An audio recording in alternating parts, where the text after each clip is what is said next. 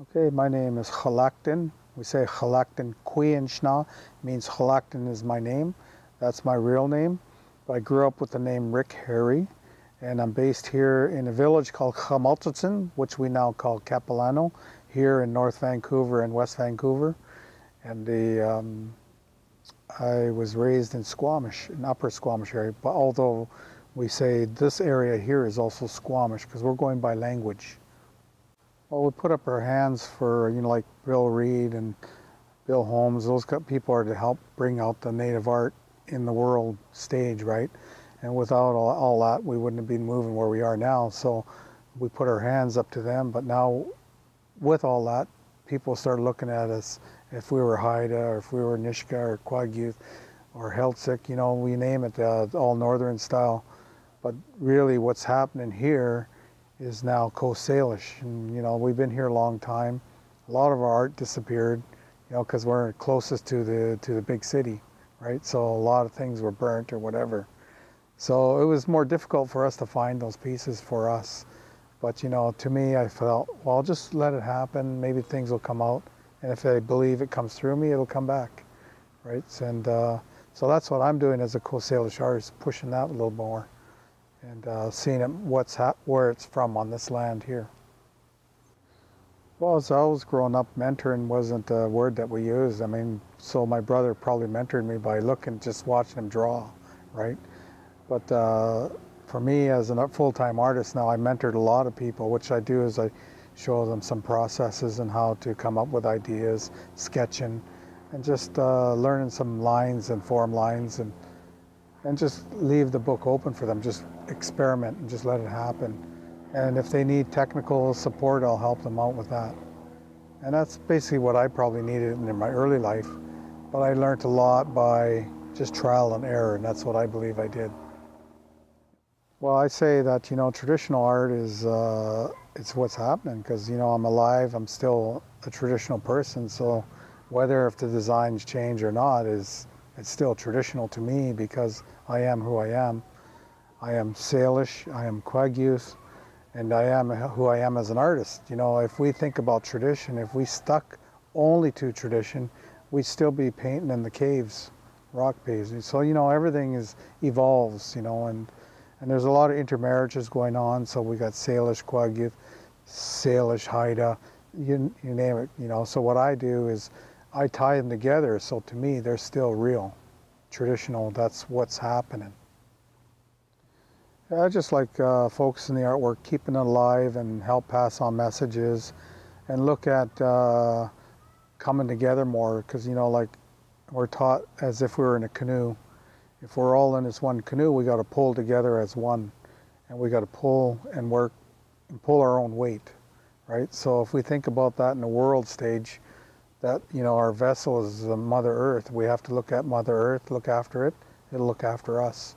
And that'll take us on our life journey, right? So I think it's important that we get simple messages out there to carry on for our next generations ahead of us, right? So, and artwork's a good way of just being able to open up and chat openly about work and about messages.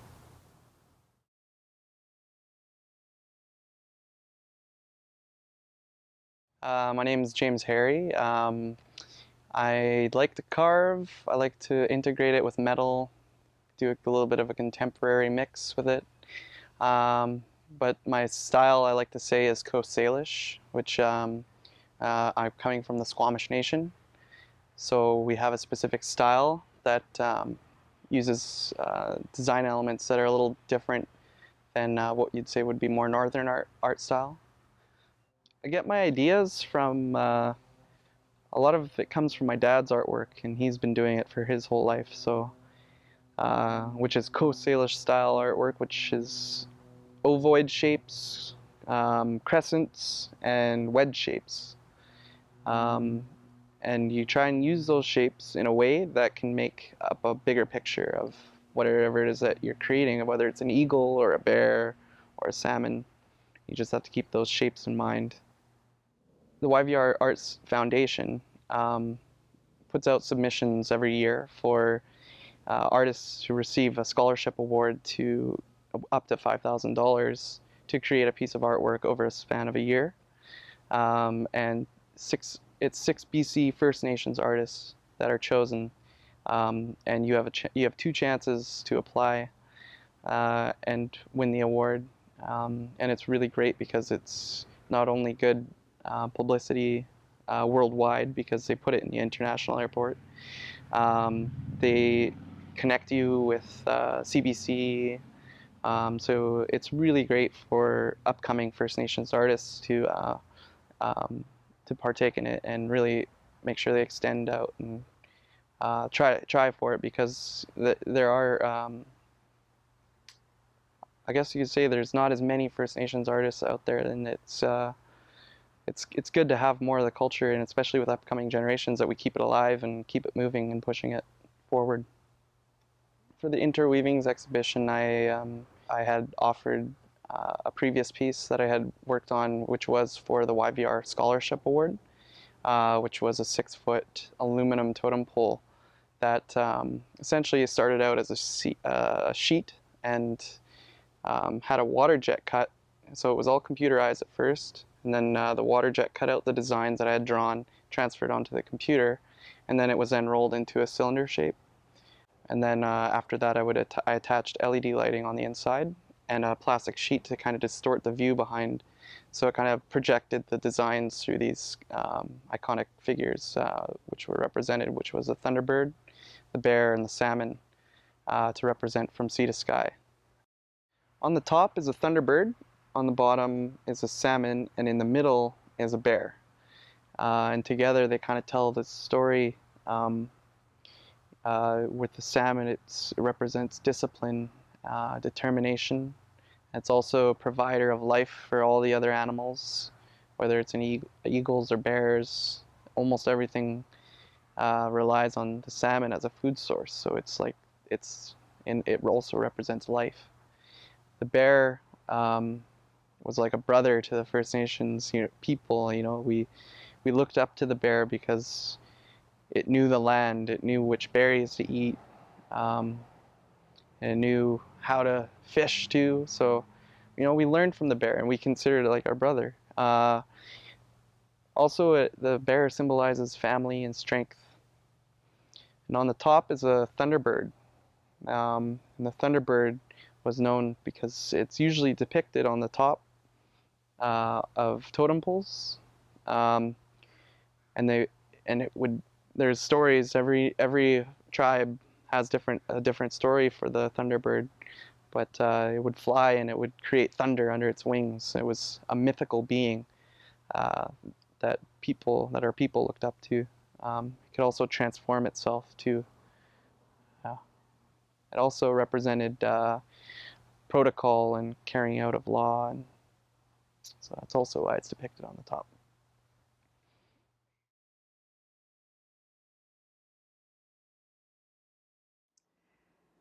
Hi, my name is Morgan Green. I'm a Tsimshian artist. I'm based out of Vancouver, BC, but I'm from northern BC, from Latham, and I do many different types of art.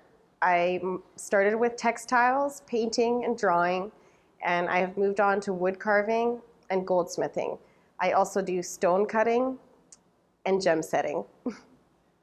So a lot of my pieces are crest-based. Our whole society, Northwest Coast society, pre-contact, is a complex society full of laws, stories, and they're not just stories, they actually represent the histories of our migration and our marriages and our lineage and our matrilineal society.